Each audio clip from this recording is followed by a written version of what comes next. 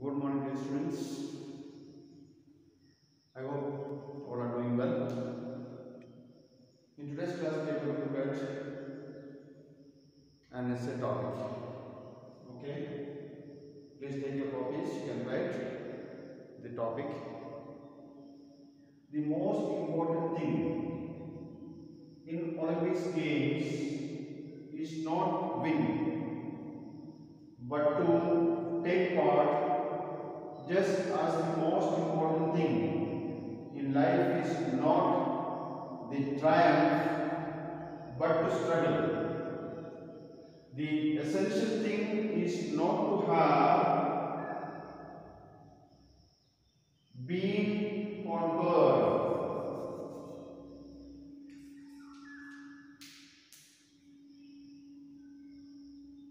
Sorry, not to have conquered but to have fought well. The essential thing in life is not to have conquered but to have fought well. It is said by Pierre Coubertin, the founder of modern Olympics. And I took this topic now because our Olympics Games are on the verge of starting. Okay, threshold of starting, just to start. By the third week of this month, we will have the Olympics Games conducted, and the world is getting ready for that. Okay, so it's a good message actually. At this point especially, and for us where we go through a lot of struggles, not to lose our spirit but to foster, to go forward, to go ahead, to continue our fight in life. Okay, basically to be safe in life. So that's why I selected this topic. Okay, now as an introduction to the essay, you can write on the theme, maybe keeping a balance in life. Okay, I have written one point here.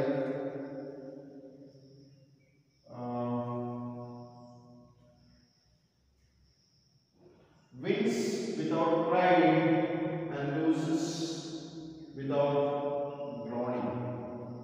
Wins without pride and loses without groaning. So this you can take as a theme for the introduction. Okay, people have to go through a lot of competitions, knowingly or unknowingly. People go through a lot of struggles, knowingly or unknowingly, for their survival. There are many occasions where we survive or we become successful, and there are many occasions where we lose. Both are there. A man with a balance, he doesn't get himself proud, or he does not become proud when he becomes successful, or he never groans, he never cries, he never expresses pain when he loses. Okay? So this has to be our struggle in life, our aim in life, and we should maintain a life like this. Let us see how this can be explained in the context of Olympics Games. That would be your introduction. Then of course, the various points that we can discuss have written, it still has a meaning in the sense. This sentence of Pierre has a meaning in our life even today. We basically are people who are contesting, who are competing, who are struggling, who are fighting to be happy, to be successful, to be winners in life. Okay, so that part is even now meaningful. The unfortunate thing is that some of us, we become happy when we are successful and we become upset when we lose. Some people, they manage an equilibrium. They are neither bothered about success nor bothered about losing. There are some people who are bothered about success, and if they are not successful, it affects their life very badly. They lose control over their life. We even see some people, they commit even suicide. Okay, why? Because they do not have this balancing system. So this sentence has a lot of meaning in our life even today. Okay, then taking part, next point, taking part is more important. To get a chance to be part of a great event, to be part of a great experience in life, to be part of a great situation, a reality in life is more important than becoming a winner there. See, think of a marathon. Hundreds of people compete in that.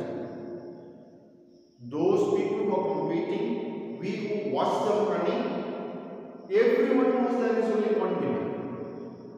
Everyone knows that there is only one winner. Only one could be winning. But they take part. Why? For the sake of taking part in an important event. For the sake of becoming part of an important event. So that's how this becomes important. Then next one is encourage the spirit of sportsmanship. Okay, sportsmanship is not a spirit that is there only in sports. It has to be there in life also. What is the sportsman spirit? Joyfully take part with the hope to win, but not to lose heart even if you lose. Still continue to struggle, still improve, and then one day become successful, the winner. So that aspect you can mention very well. And don't forget, whenever you write these points, if you have some small examples, you can add with it in the same paragraph, which would explain your points much better. Then, he plays for the game's sake. He plays for the game's sake. When I say for the game's sake, what it actually means is that a selfish person takes part in a competition for winning. That's his aim. But we are not like that. When a sportsman takes part for the game's sake, he wants the game to become famous. He wants the game to be continued. He wants the principles of that or the fun of the game gets into the people, and he also gets a sort of satisfaction for becoming part of the game. Then follows the orders of the captain. If a game has to be winning, has to be successful, definitely the players have to follow the instructions of the captain. If they disobey him, do the way they like, they cannot be successful. So, this is another thing we have to learn in life. Okay? In life, at various occasions, depending upon the circumstances in which we are, we will have many superiors over us.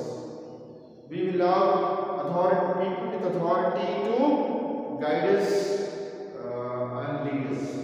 We need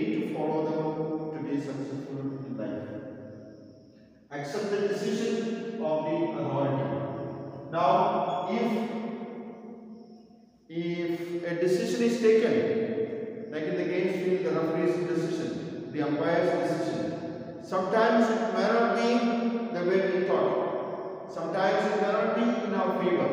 Yet,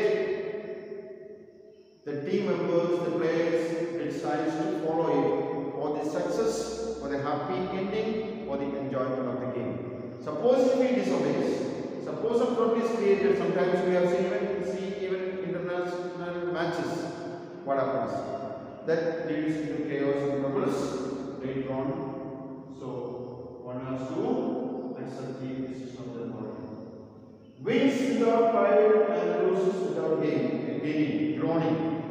Now I told you this, okay, that when you win, you are not too proud, nor when you lose, you are too disappointed. Next, no unfair means. There are people who wants only success in life, who wants only victory in life. What do? They use unfair means when they have a doubt that they might lose.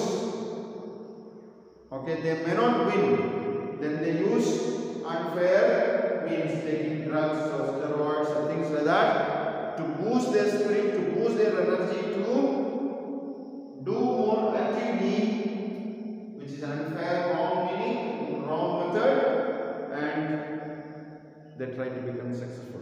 And we have had histories where later when it is discovered, when it is proved that they have used this kind of drugs or steroids while competing so that they became successful, they have been asked to return those medals to the authorities, losing their name. So these are some of the points that we can discuss based on this, and you can write your essay. That's all, my dear children. Thank you.